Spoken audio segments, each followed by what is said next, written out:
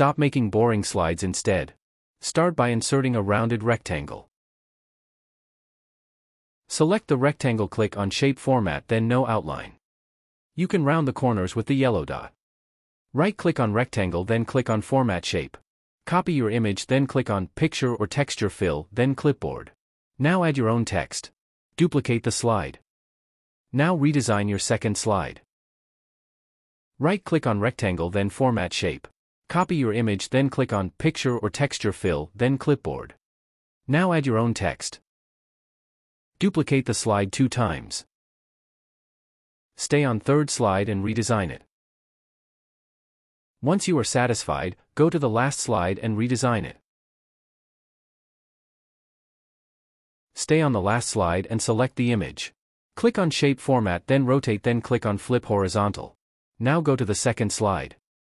Select the image, click on Shape Format, then click on Rotate and then Flip Horizontal. At last add Morph Transition on each slide and you are done. You can also check my profile for more tutorials. Thanks for watching.